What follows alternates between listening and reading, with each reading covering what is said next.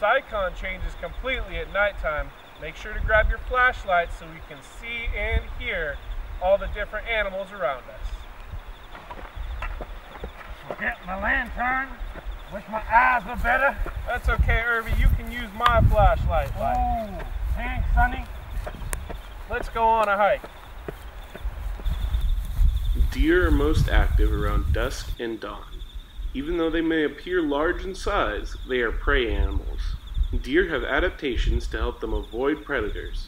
Some examples include their eyes on the side of their head that give them more than 310 degrees of vision, and their cup-shaped ears which help them hear sounds from all directions. Let's not disturb this group.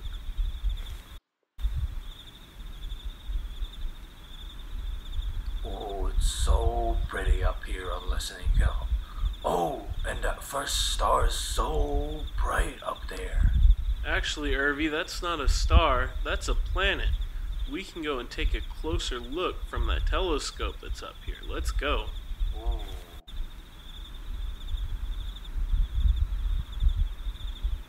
I've got it all set up. Now you can see Venus, the second planet from the sun.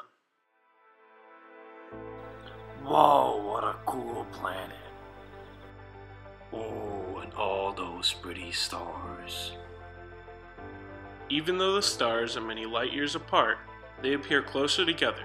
Because of this, many people throughout human history have created constellations by connecting stars with imaginary lines to form pictures. In the winter over SCICON, you can see Taurus the bull on the right and Orion the great hunter on the left.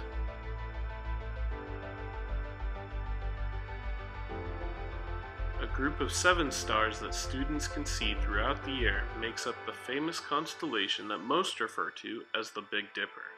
However, the Big Dipper is a part of a larger constellation known as Ursa Major, the Great Bear.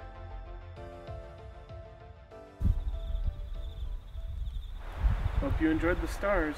Let's go see what nocturnal animals we can find.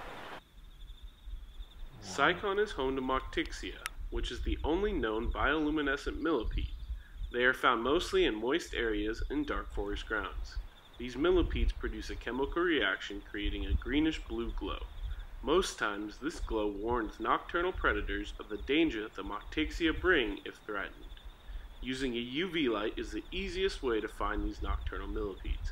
However, if you allow your eyes to adjust for 15 or 30 minutes, you might be able to see their glow without one. Make sure to stay quiet so we can hear the nocturnal animals of the night.